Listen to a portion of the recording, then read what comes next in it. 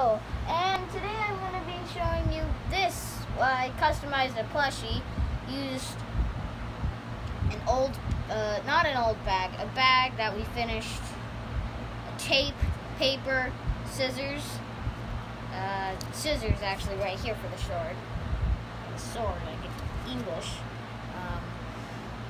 foil paper, scotch tape, paper, another bag, more tape, marker. I think that's more foil paper, and a little string to put around this.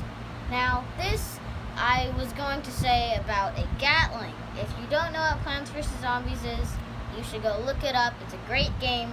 There's multiple games for it. But I just customized this as the blinged out Gatling for Garden Warfare 2. You could get it from Rux, if you know what that is.